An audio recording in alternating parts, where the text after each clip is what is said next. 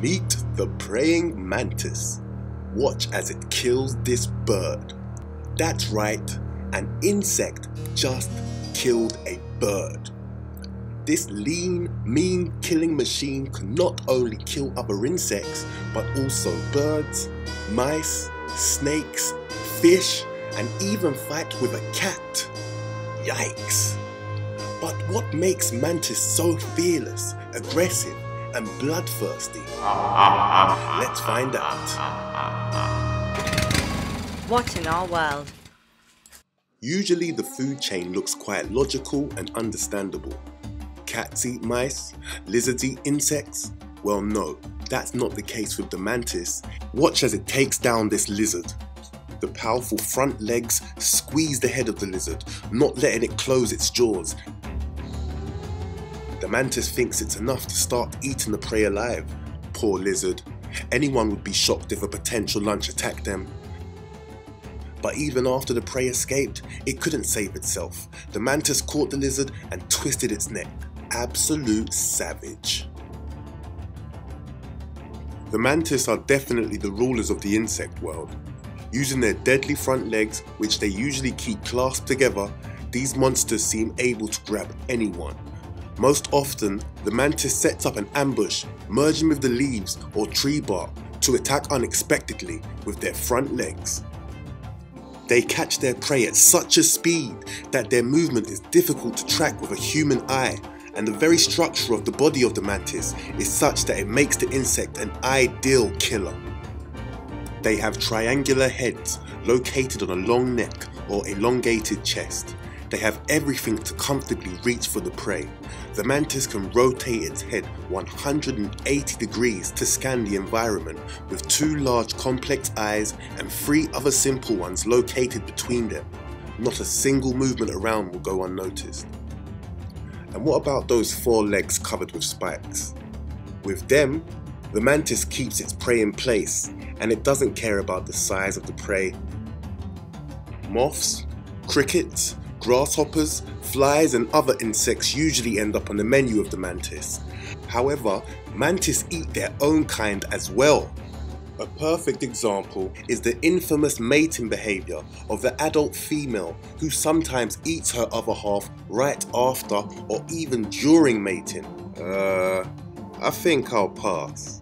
But it's one thing to attack insects that are not very resistant, it's quite another thing to attack snakes. Now, we're not talking about anacondas, but mantis do attack small snakes. The mantis makes sharp attacks, trying to grab the snake, and if the snake doesn't move fast enough, it won't be able to escape the mantis' grip. Now, of course, the snakes are trying to resist by wrapping themselves around the mantis. They must not have seen what happened to the lizard. These insects know exactly what to do to get to the head of the prey, and when they do, they start to eat. So what else is on the menu for the mantis? Mice. Even if these mice are the size of the mantis itself, remember the lizard? For the mantis, it's not a huge dangerous opponent, but rather, so much food. The mantis is sometimes used as a natural remedy for pest control, so if you want to get rid of your rodent problem, just get a mantis. The mantis aren't the type of predators who chase their prey like lions on a savanna. Most often, they attack from an ambush. Some of the mantis are very camouflaged, while others just stay still until their prey appears or until it gets close enough. You know, the more I learn about the mantis, the more I think they are the universal hunter. Small, but universal. Here a mantis is catching a fish. The poor thing doesn't even try to resist. Insects shouldn't eat fish. Try to tell them that. And here's a mantis eating a frog. Please go eat somebody else. Nope, he's hungry. You know, these mantis remind me of honey badgers. But insects. Hornets for lunch? Sure, yummy. And remember the mantis from Kung Fu Panda? The scriptwriters chose such a hero intentionally. The Mantis were a source of inspiration for two different forms of Chinese martial arts, the style of the northern praying mantis and the style of the southern praying mantis. They were developed independently of each other and even looked different. However, they wouldn't refer to Mantis to create martial arts if these insects only knew how to attack. They also have a good understanding of defense. If a potential predator approaches, the mantis usually gets up and spreads its front legs and wings to seem bigger. Some species also have patterns on the exoskeleton in order to scare away even more enemies. If intimidating tactics don't work, the mantis may hit or pinch with its front legs. It can even bite. Although its jaws are small, they are sharp enough to hurt many enemies. And it doesn't matter what kind of enemy is in front of it, a bird trying to get lunch or a cat that's too curious. The mantis isn't afraid of anyone. Is there anyone else as vicious? Yes, there is. There's an underwater brother of the mantis, a mantis shrimp.